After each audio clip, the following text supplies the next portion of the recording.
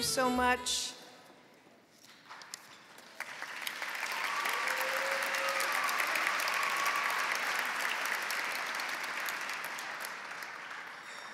I want to thank the National Book Foundation and all the judges on the fiction committee, and I want to thank my agent, Joy Harris, my publisher, Riverhead. Thank you, Jeff Klosky and Sarah McGrath.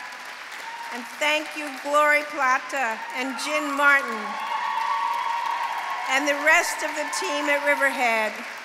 My heartfelt gratitude to you all. I was lucky enough as a child to have had a mother and teachers who taught me that whatever happened in life, however bad things might get, I could always escape by reading a book. I was lucky enough to keep on meeting them, people who believed that reading and writing were the best things a person could do with her life, and to learn what Alan Bennett was getting at when he said that for a writer, nothing is ever quite as bad as it is for other people because, however dreadful, it may be of use.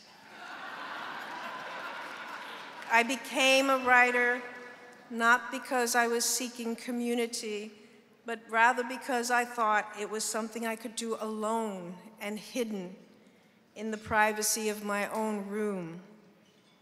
How lucky to have discovered that writing books made the miraculous possible, to be removed from the world and to be a part of the world at the same time. And tonight, how happy I am to feel like a part of the world. Thank you so much.